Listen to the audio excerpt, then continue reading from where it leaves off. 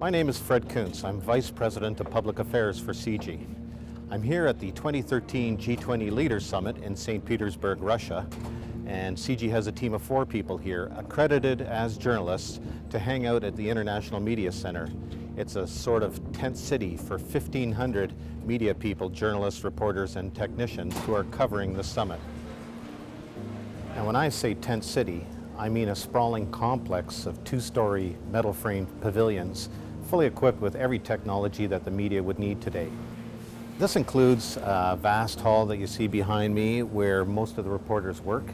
It also includes a 2-story restaurant serving food 24 hours a day for the whole 3 days of the summit, and a broadcast pavilion set up especially for the television and radio reporters. The leaders meeting and the media center are set up on the grounds of the Constantine Palace, a former summer resort for the Tsarist leaders of Russia, including Peter the Great and Catherine the Great.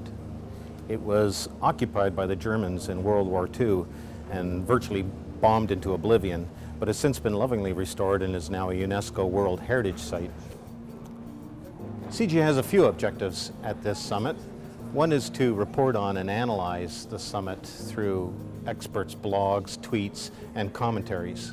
The other is to provide our own expert views to the many media who are here just waiting for the final communique on Friday with very little to write before then. To that end, our team is led by Domenico Lombardi, Director of the CIGI Global Economy Program, and CIGI Senior Fellow Susan Schadler.